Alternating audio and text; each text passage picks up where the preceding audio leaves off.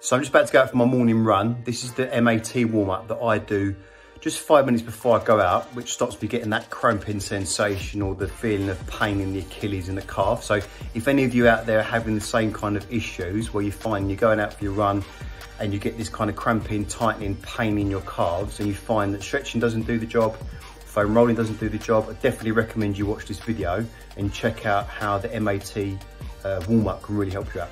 Morning everyone, I want to do a quick natural video this morning after going for a little run.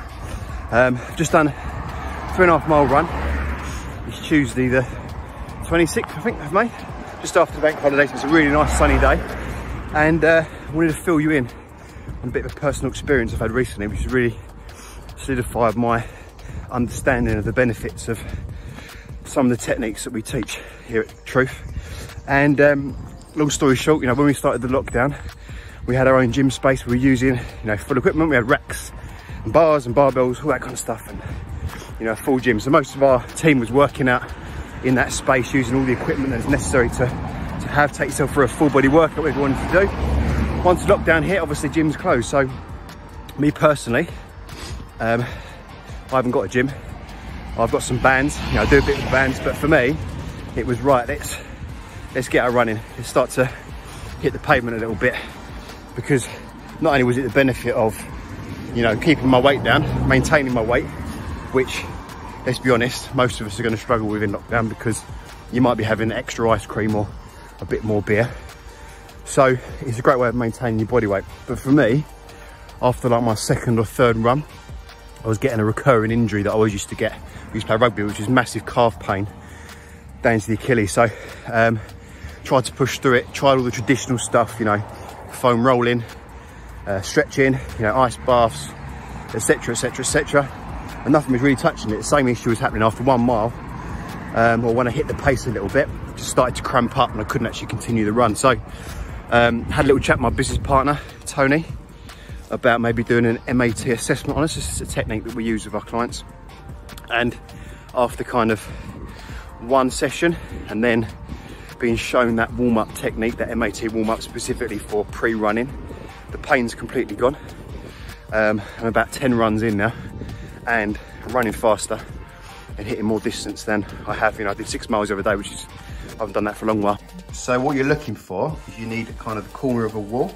You can use kind of any kind of flat surface, but the corner of the wall works quite well.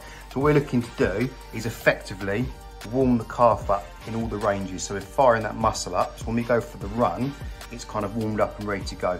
It's kind of the opposite idea to stretching effectively. So what we're looking at doing is getting each foot, obviously both sides you're going to do, keep the toe turned up, and we're going to push that into the wall as hard as we can, and we're going to keep holding that for a couple of seconds, and then we're going to move away, and then we're going to push hard into the wall, hold for a couple of seconds. Now what you'll feel as you're doing that, you'll feel a kind of tension and tightness move up your calf. That's just where the muscle fibers are starting to fire up, which is what you want, okay? So then obviously inside as well, and then move away, and then inside as well. Okay, and then we're looking to fire up the front of the calf, all right, the tibialis anterior. So we're gonna do now, you can do something, but what I personally find is best if you push, give some light resistance and move away and push it back up, and then resist with your foot, push away, okay? You wanna kind of do about 5 to 10 of those. And then finally what I do, just get myself on a step, and then we're gonna go single foot, so you've got the whole body weight on one leg, and then we're gonna drive up onto the toe. Keep the heel just off the floor, so you're not allowing it to relax. You're just kind of keeping that tension on the calf. And it will burn, but the burning sensation is good. That's what you want. It allows you to get that kind of deep burn inside the muscle. That means it's firing up, and that's what kind of sensation you want. So you want to do both exercises on both sides, okay? And get that nice and warm. That's going to help you get through your run.